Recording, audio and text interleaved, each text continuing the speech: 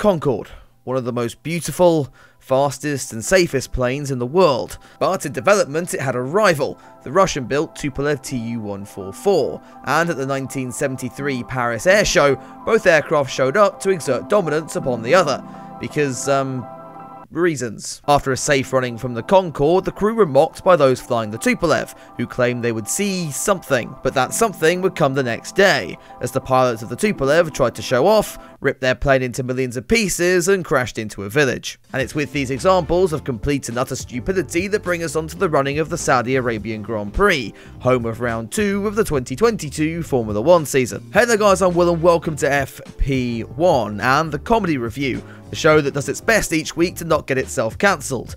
But boy, that could be difficult this weekend. We'll get into all the controversy in just a little bit, but before we do, if you end up enjoying the video, make sure you click on that big red subscribe button before you leave, as I'll be doing these reviews for the whole season, provided I don't get sick again. I've also been trying to post more on Instagram now, so if you want to see any of the behind the scenes secrets, or see what I get up to when I'm not insulting racing drivers, the link to that and all my other socials are found down in the description below. Anyway, let's get this started with the brand new comedy review title sequence. It's the Saudi Arabian Grand Prix. We are a fucking bunch of wankos.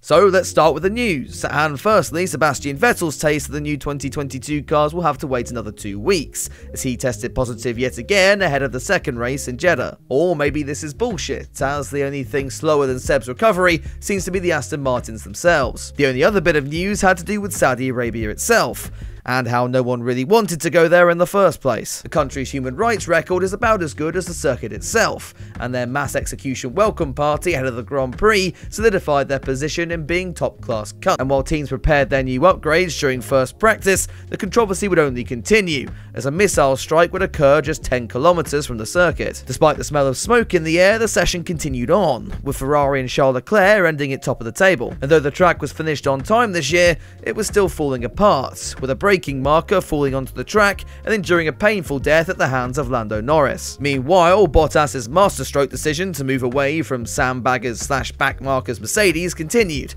as he came home third, while AlphaTauri also had an impressive hour, Gasly and Tsunoda finishing P5 and 6. Moving on to FP2, this would also be the Charles Leclerc show, edging out Max Verstappen and teammate Carlos Sainz. But Mercedes' troubles would continue, however, as Mr. Still I Rise struggled to rise up the timesheets. Instead, he only rose up in his cockpit, as Mercedes stole Yuki Tsunoda's booster seat to get Hamilton higher in the car. The ongoing rivalry between the Mercedes driver and Alex Albon also continued on Friday, with the tie almost making it collision number 3 in second practice. In reality though, both drivers should be safe. I mean, let's be honest, neither are fighting for race wins this season. However, the day's running would be overshadowed by the missile weather forecast, and drivers would congregate after FP2 to discuss boycotting the event entirely. Discussions ran into the early hours of the morning, with the drivers worried about safety and the F1 bosses worried about how much money they'd lose. But come the end of hours of speculation, the sport opted to continue racing, meaning now the Grand Prix would bomb no matter what happened on Sunday. While Twitter users shouted their unimportant opinions into the void, F1 would race on, with FP3 seeing the Ferrari dominance continue. Tell you what, I can't see anyone challenging for pole at this rate. It was a fairly quiet start to Saturday's proceedings, as AlphaTauri continued to impress. That was until Gasly's car failed for the second weekend in a row. Hey, at least it didn't blow up this time. The Italian team's reliability woes continued to haunt them into qualifying, with Tsunoda's car opting to kill itself, forcing him to start from the back of the grid. Meanwhile, Williams' Nicholas Latifi was looking to improve on his poor quali form from Bahrain, and was looking quick, as he binned it into the barrier. That brought out the red flag, as his stricken car was taken away, and when we got going again, it was a pleasure to see the return of Nikita Mazepin to Formula 1. The Russian had sneaked into the venue and hijacked Lewis Hamilton's Mercedes during the break. However, despite this, he still ended up keeping his record going of being knocked out in every Q1 session. While the rest of the paddock looked on in disbelief, I think it's time we spoke about his old team. Yep, it's Haswatch.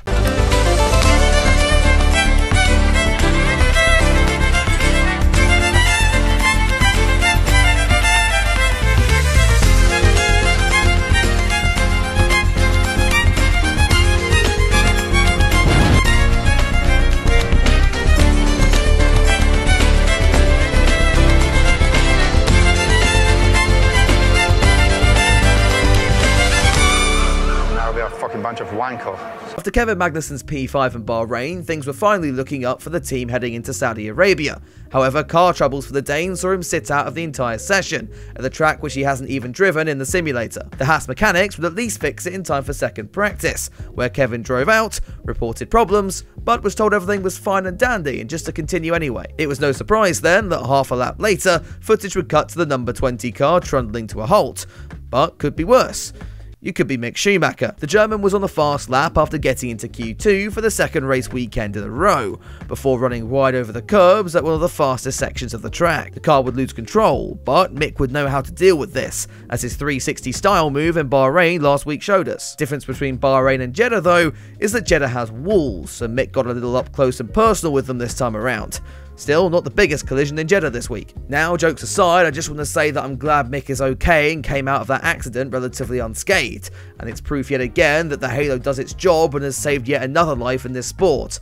Anyone that says differently could just f*** off. Anyway, after a lengthy break, we were able to run the rest of Q2, with the two McLarens, Zhou and Stroll, joining Schumacher in the drop zone. And during all this time, Ferrari had still looked unbeatable, with Carlos Sainz giving his teammate a run for his money in the shootout for pole. And the Spaniard would end the first Q3 runs fastest, ahead of Leclerc and an impressive showing from Red Bull's Sergio Perez, as a grumpy Max Verstappen slotted down into 6th place. But the momentum was back in the number 16 car by the end of the session, and a stunning lap from the Monegasque driver put him on provisional pole with only a few cars left to run. However, while we all focused on that, no one noticed the catastrophic error going down at Red Bull. You see, coming into Q3, they'd accidentally given Perez Verstappen's car, and without the handicap of being the number 2 driver, Checo went on to shock the F1 world to its core and snatch up pole position. That left everyone with a very big question. How many laps would it be before the team asked him to step aside for Verstappen? Well, let's find out. Sadly, one person that wouldn't be suffering from team orders would be Yuki Tsunoda, his AlphaTauri committing seppuku for the 3rd time this weekend. Regardless, as the lights went out, it was a fairly even start from the top 2, as Verstappen jumped Sainz and Guan Yu Zhou attempted to mimic one of his teammates' starts as he plummeted to the rear of the field. The first stage of the race was really just a huge advert for BWT, as Alonso and Ocon treated the F1 world to a fantastic overtaking display, making us all wonder at what point would one car pile drive into the other in a horrible accident. But somehow, the cars were navigating Jeddah without much issue, and in the camp of Sergio Perez, all was looking good, with the Mexican extending his lead to the Ferrari of Charles Leclerc. The Scuderia then would have to look at winning the race strategically, which, as we all know, they have a prestigious history of not doing very well. The plan to secure an undercut seemed like a fairly sane one at the time, however. Just a shame then that Red Bull would spoil the party by pitting Sergio first, leaving Leclerc to attempt a more ambitious overcut strategy instead. Red Bull, though, had made their second critical mistake of the weekend, with the team forgetting sleeper agent Nicholas Latifi had switched allegiances for 2022. In an apparent attempt to balance the scales from Abu Dhabi, the Canadian lost it in the final sector again, and would bring out the safety car. With Latifi now the first man since Richard Hammond to piss off all of Mexico in one go, it was over to Ferrari, who had the race back in their hands, running first and third as we got going again. At the restart, Leclerc held the lead, and was able to hold a comfortable gap to the Red Bull of Verstappen. And at that point, the race at the front anyway looked pretty much done and dusted. But for Guan Yu Zhou, his day was getting worse, his pit crew not able to stand still for 5 seconds during his pit stop penalty, and earning him a drive-through to rub salt in the wounds. At this point, us viewers thought the race was pretty much over, but though the drivers had agreed on Friday night not to boycott the event, turns out their cars had other ideas. In quick succession, Alonso, Ricciardo and Bottas all dropped out near the pits and closed the pit lane entry, which was just further pain for Lewis Hamilton, who now couldn't get off the tyres he'd been on for over 40 laps. And Team LH wouldn't be the only one drowning in pools of their own tears, as once the Grand Prix got going again, Verstappen revealed he'd been playing with the Ferrari of Leclerc all along. Enter a second titanic battle between the rivals in as many races, as they fought over who could have DRS on the main straight. At one point, them even trying one of those last place wins challenges into the final corner. Lance Stroll, having the spatial awareness of a truck driver, thankfully didn't ruin this one for us, and this time it would be Max Verstappen coming out on top, with his Red Bull managing to go the distance for once and taking the Grand Prix win. Sainz would round out the podium as a very depressed Perez came home 4th.